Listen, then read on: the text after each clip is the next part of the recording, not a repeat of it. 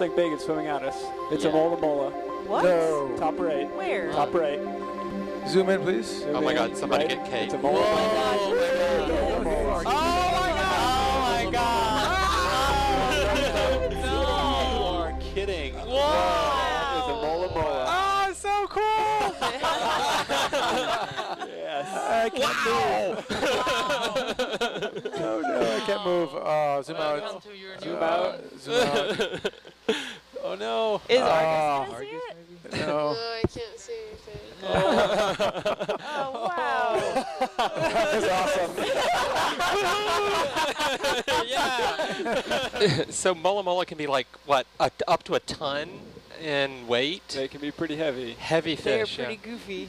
So that was a Mola Mola. Is it ocean sunfish? Ocean is sunfish, the common yeah. name?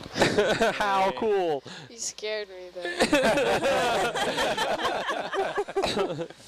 Mola Molas have relatively few teeth. They actually are relatively late evolving fish species.